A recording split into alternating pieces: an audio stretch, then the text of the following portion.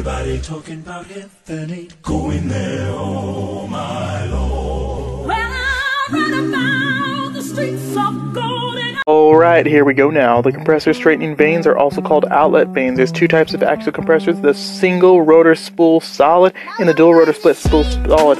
Most gas turbine engines have this dual rotor split spool and the gas turbine engine turbofan engines. We have a low pressure and high pressure system. We have the combustion chamber that is also called the gas generator. The VIGV is a variable inlet guide vane. The VISV is a variable stator vane.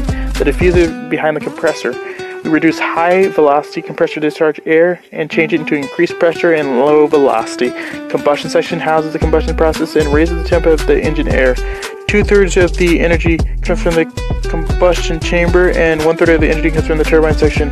The combustion chambers are behind the compressor and in front of the turbine section. Combustion section burns the fuel air mixture, makes the fuel air for proper combustion, burns mixture efficiently, and cools hot combustion products to operating conditions, delivers hot gases to turbine section. The casting contains the inner liner, the initial ignition, fuel induction, and drainage system. Types of rotors, the drum type and the disc type. The spool has compression stages and turbine stages on it.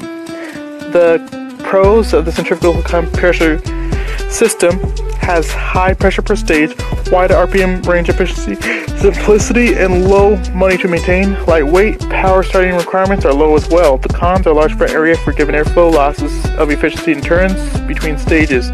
Axial compressor, the pros, high peak efficiency, small front area for given airflow, and changes of flow and has high ram efficiency and high pressure by increasing stages with small losses.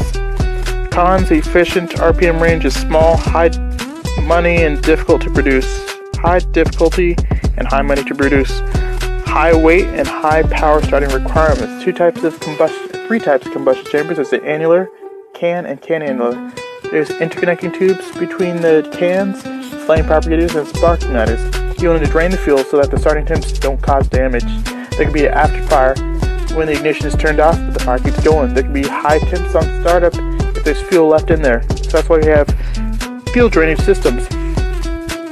We have secondary and primary area in the system. We have duplex and simplex nozzles. We have gas generator absorbing 60-70% of the total pressure energy from the exhaust gases.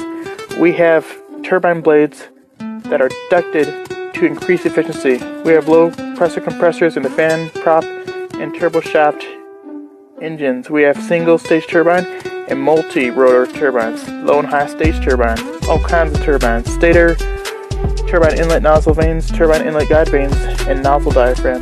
Rotor is a shaft and a wheel. We have a turbine disc without any turbine blades on it, and then we have the turbine wheel with turbine blades on it. Turbo shaft is typically alloy steel. Hope you guys learned something. Yeah.